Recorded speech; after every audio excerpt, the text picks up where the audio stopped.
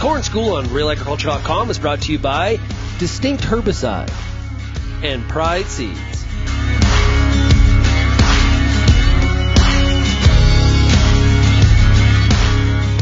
Hi, I'm Bernard Tobin. Welcome to Corn School. In recent weeks, we've heard a lot of discussion about the emergence of Bt-resistant corn rootworm in Ontario, and we're going to dig into that today with my guest, Tracey Baute, OMAFRA's entomologist. Tracey, how's it going?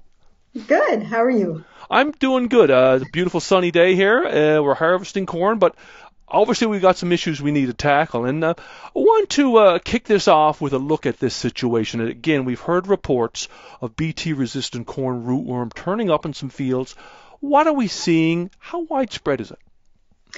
Yeah, so we've, in the past 5 years, I'd say in Ontario, we've seen isolated cases. The odd field with failures or at least unexpected injury, and in these cases, nowadays, there's usually 2 Bt proteins in them.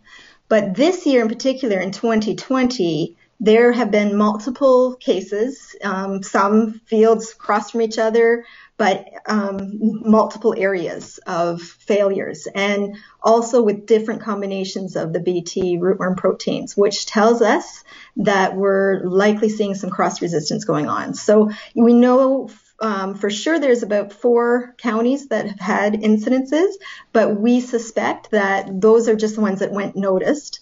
There's likely more that have gone unnoticed so far. So any high-risk areas with continuous corn acres and repeated Bt rootworm use, hybrid use, is likely at risk. So what could this look like in 3 years if it's left unchecked? Yeah, so interesting. This kind of snapshot we're seeing now is very similar to what the U.S. started experiencing about 2013. And by 2016, they were reporting widespread issues. So here's our chance right now to get ahead of this and not be like them. Currently, sure, we may be in more isolated, high-risk areas, but if we don't mitigate these resistant populations now, it will become widespread in the province because the resistant alleles will always be there in the population now, and we just need to constantly keep rootworm at bay so that there's not a number of or abundance of resistant individuals out there causing injury. If we do start to see more widespread, then especially silage and feed livestock producers for feed and silage will start to see significant yield losses and shortages in feed. Now we've used primarily 4 Bt proteins to successfully control this pest. What's happening here? Why are they breaking down? Yes, so when we first had these cry proteins registered, there was one, cry3bb1, so most of the hybrids out there were single traits. Then these other additional cries, which you said 4 of them, were introduced into the marketplace. Then they started combining them within hybrids to what we call now pyramid hybrids, meaning that it contains 2 cry proteins that target the same pest, in this case rootworm.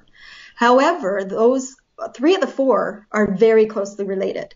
So once the rootworm has been exposed and able to tolerate one, it can tolerate at least 3 of them, the others, even though they weren't ever introduced to them. So even if you switch to a different pyramid hybrid that has a different combo of those 3 or 4 cry proteins, they're likely to able to tolerate one or maybe both in that hybrid.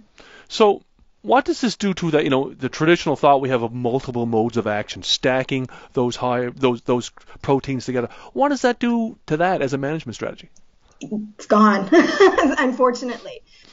So even if you haven't had the cases this year, it's coming, because as soon as we've seen that tolerance start to happen, if repeated use of those cries continue, they can develop resistance in 2 or 3 years. And now, especially if there's still maybe one of those cry proteins out of the 4 that's still working, that means that hybrid is a single trait hybrid now. It's not a pyramid.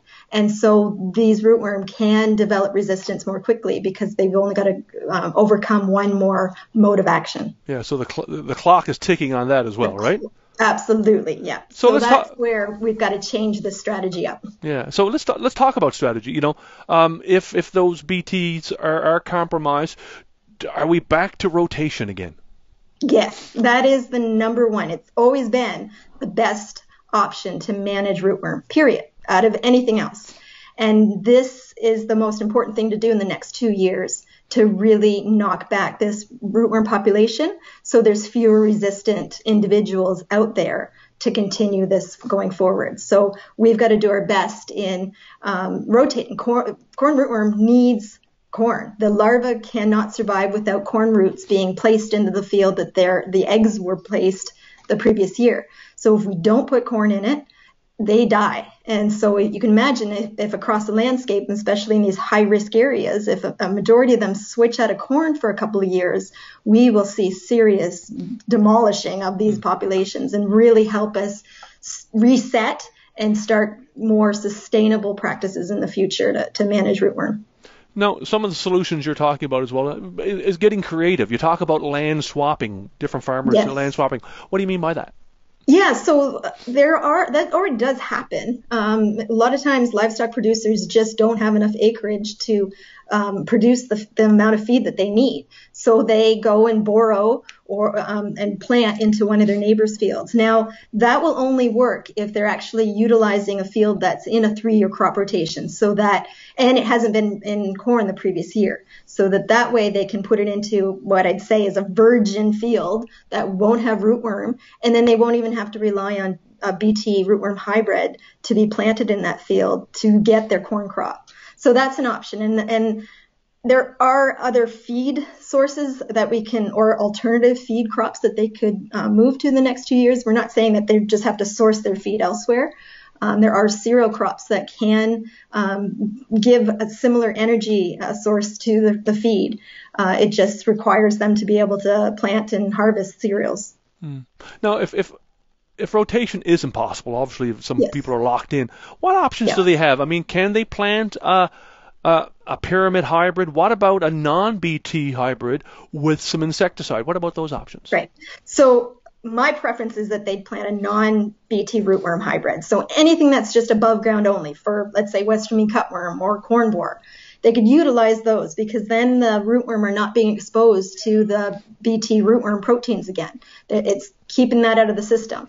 But those hybrids will then need to have some root protection. It could be soil applied insecticides. They're registered. They work well in protecting the roots. Or they can also turn to high rate seed treatment, the neonates, as protection. We are currently working to see if MACP can understand the situation and help make it a bit more accessible for growers that are in this situation.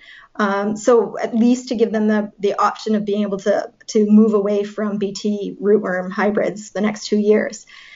The other option is to plant a BT rootworm hybrid, and that's my less favorable option. If they do use that, I certainly don't want them to use soil-applied insecticide or seed treatments on that because those in combination delay rootworm emergence even further, and it actually increases the risk of resistance happening because only the survivors come out late in the season to mate with each other, where all the susceptible ones were much earlier in the season and mated and did their thing then. So again, we try and encourage, yes, if you're going to use a pyramid trait hybrid, use one that you haven't used before, but also look for injury, report injury if you see it, and make efforts to rotate the next year completely out of corn because, again, you're enabling the rootworm population to be exposed to the BT proteins and continue developing resistance to them. A couple of final points. Is biocontrol a possibility here? We're hearing a lot of reports out of some work out of Cornell University. Yes. So Cornell, Alison Shields from Cornell has been working on biocontrol nematodes. They're native soil, very similar to what we'd use for grubs in our lawns, for example. He has figured out a combination of 2 species that are really persistent. So you apply them once, and his research over the last 10 years, they're still working. They haven't died off yet. So once you apply them, you can apply them either in the manure or via sprayer.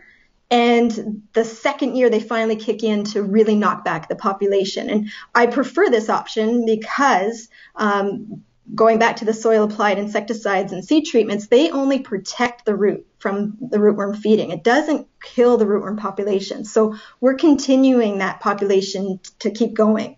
Whereas with Elson's work, he's using this in failured fields in the States and seeing that you can still use the BT rootworm hybrids in combination with the nematodes, and it knocks back the population enough that those hybrids can still function. They get their yield back up in 2 or 3 years' time, and it just stays there. And it's a sustainable, there we go, rootworm management option. And it's about $50 an acre. Yeah. So once we get that here, and we can get them shipped here in Ontario without even needing a permit, which is promising. So that's good. So that's where we know we can't supply all of our needs this coming year, but we are willing and interested in doing demo sites at problem fields to show their proof of concept and start that process of moving to using these biocontrol nematodes for rootworm management. Hey, final thought, and that is wrapping up harvest here. As farmers go in and start planning for 2021, what should they be thinking about from a corn rootworm resistance perspective?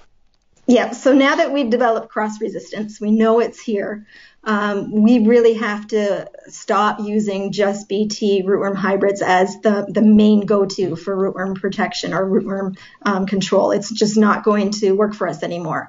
So now we have to rein that back, only use these hybrids in their higher risk years, and use crop rotation to knock back the rootworm population so that you can enable at least 2 years of corn production before the third year when you really do need to use BT rootworm hybrids again. So we've got to change our thinking on how we continue forward, because now it's going to either develop resistance widespread, or we can rein it back so we can still use these hybrids when we need them.